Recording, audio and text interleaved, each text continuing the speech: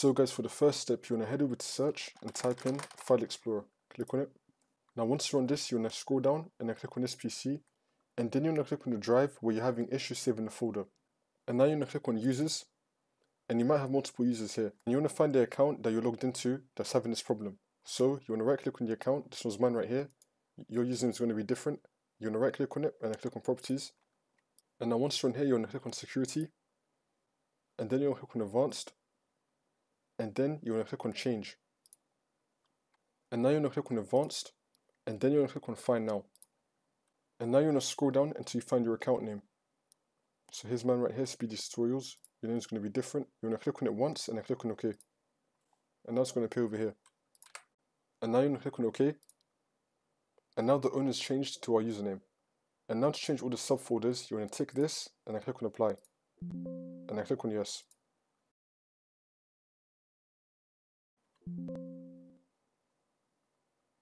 And then click on OK. And now you can close out all of this. And now you want to right click on your username folder again. And then click on Properties. And now you want to click on Security. And then you want to click on Advanced.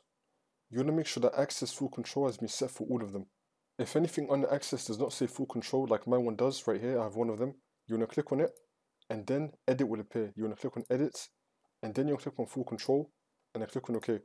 Which will now change it to Full Control. And then click on Apply. Now for the next step, you want to click on Add. And then you want to click on Select a Principal. And then you want to click on Advanced. And then you want to click on Find Now. And you want to scroll down until we find Everyone. Here it is, everyone's right here. And then you want to click on OK.